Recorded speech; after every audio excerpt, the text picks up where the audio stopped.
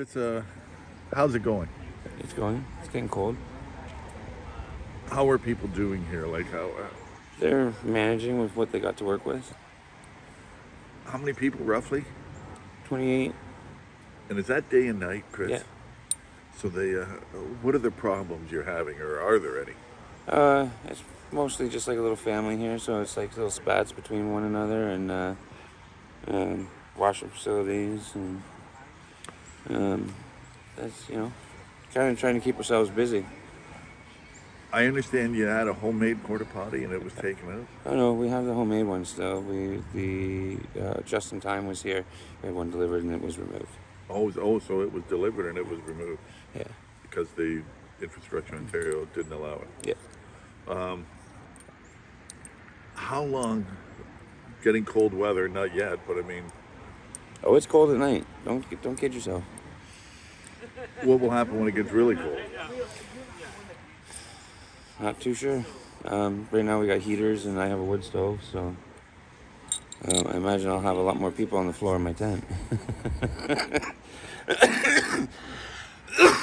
Excuse me. Fire department and police regularly check Yeah, they have an hourly parade here.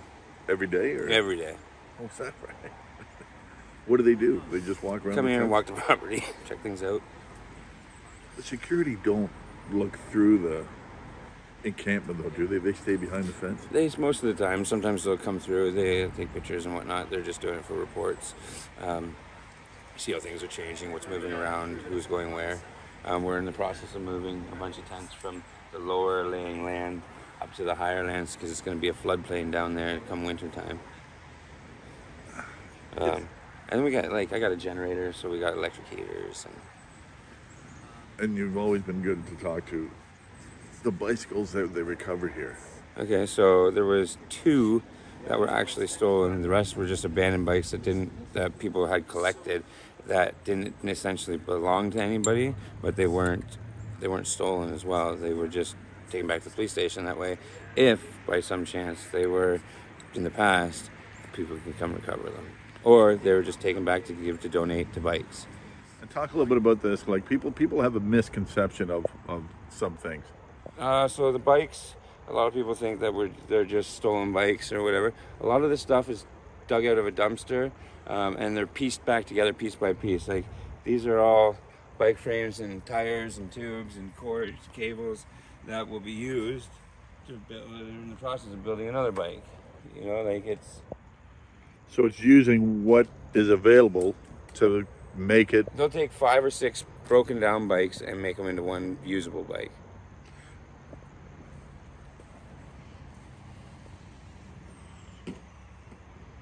It's all about understanding. Yeah. Like really, it's all about understanding. Yeah.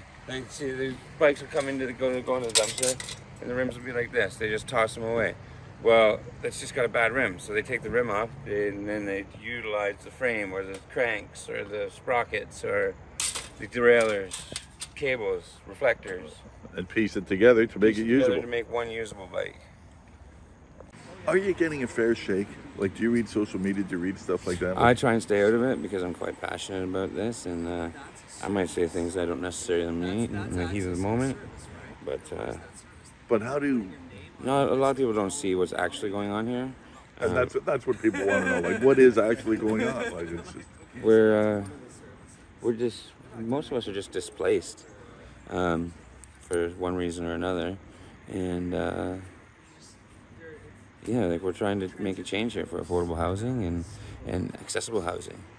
Yours started with the Division Street, and that hasn't come to any. It's grown since then. So Division Street closed. They condemned it, and they condemned Battelle. Now they're working on Major Street. Then they're going to work on John Street. Like they're targeting Patty's houses.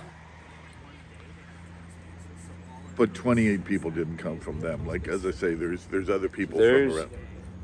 5 people here that didn't come from one of those houses. Is that right? Maybe. Like we housed a lot of people.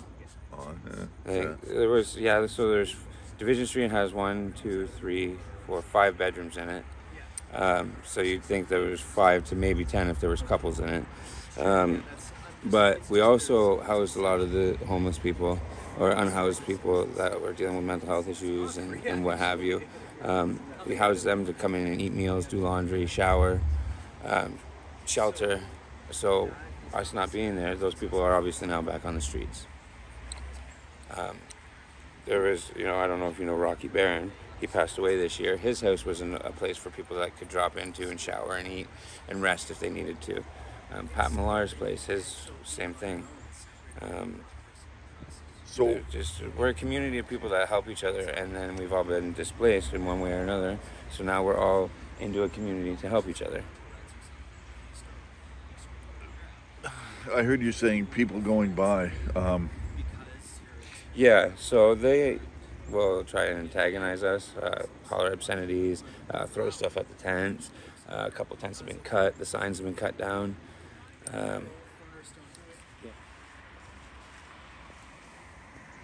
And talk a little bit about this. Like you said, this is a garbage tent. So talk a little bit what this is. So, there's 30 people here. Instead of having our garbage scattered around every resident, we house it all inside this gazebo.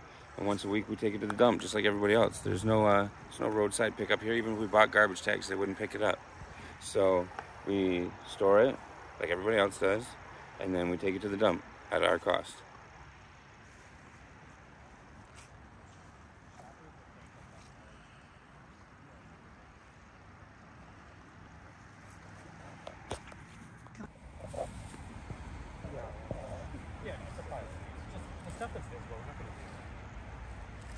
Are you guys taking the tent full of stuff too? We are, yeah. You are? Yeah, we'll take the contents inside. Contents inside. Yeah.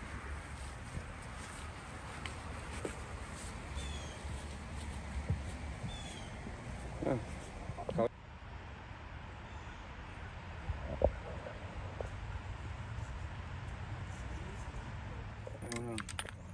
I guess your sister.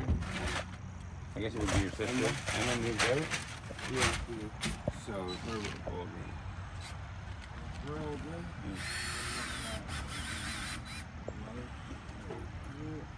Yeah. That's your mom. Yeah. So your mother wants to.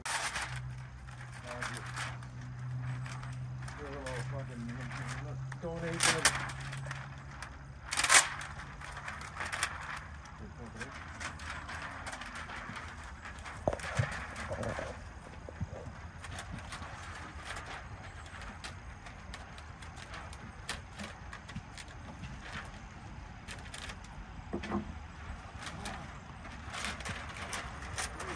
Good. How you doing? Good. Tricky stuff. You want me to put on the door here? Yeah. What do you want from the community? Just do your donations as you can, and it's greatly appreciated for those that do, and those that want to be naysayers, just stay away. Just leave us alone. Like, we're not harming you.